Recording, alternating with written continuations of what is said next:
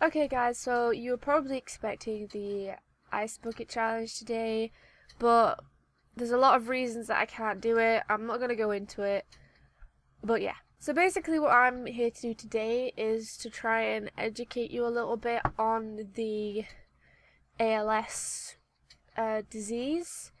It's short for, I have a little page up here, amyotrophic lateral sclerosis. And basically what it is, it's a disease that affects the motor neurons in your body, which affects the muscles and the way you move.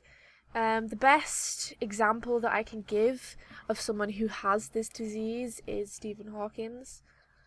And unfortunately with this disease, it does end in death.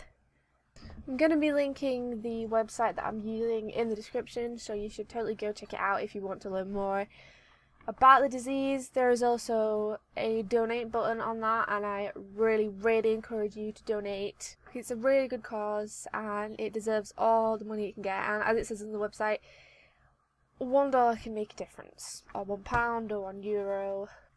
I really do think it's great what people have done with the Ice Bucket Challenge, because it has raised a lot of money for the association and it has kind of made it more known. It actually says on this website that the Ice Bucket donations surpassed 10 million. Wow. It actually says 11.4 million.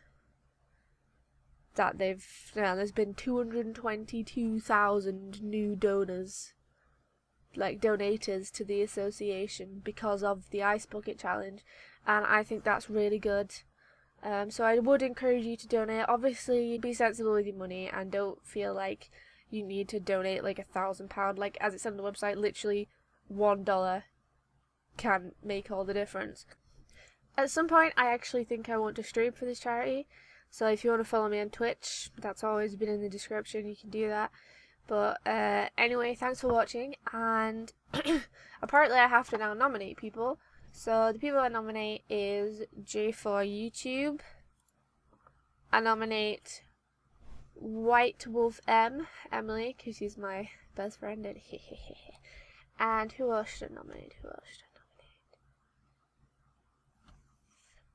And I nominate Destros.